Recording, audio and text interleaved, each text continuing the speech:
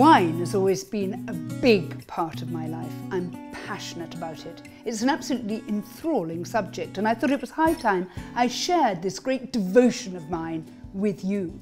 So I invite you to come to the wine room in my home in East Sussex, where we can explore a wide range of really diverse, interesting, fascinating wines.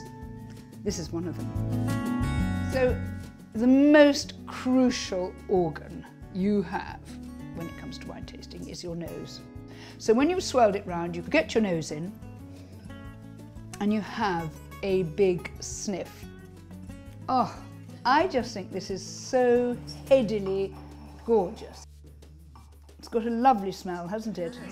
This is a Valpolicella with knobs on, with very big knobs on. I've written on my tasting notes here, new suede. That must surely be a smell more than a taste. But do people agree with me that it's delicious? Yeah, I think it's gorgeous. I think it's got the most lovely strawberry smoky nose. It's still quite young. Okay, well, I will call up for tea if you're ready.